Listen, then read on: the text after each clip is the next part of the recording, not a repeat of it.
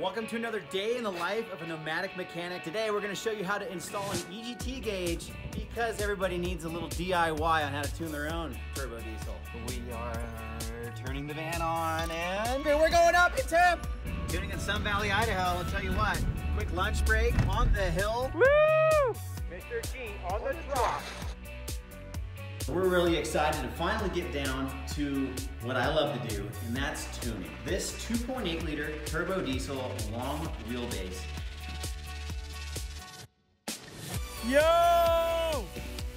Nice, there it is. You hike this all the way down so that you have all of this distance. Got a little problem here, we don't have a step ladder in the back shop. Okay, now you can see. Now let's get started with the process.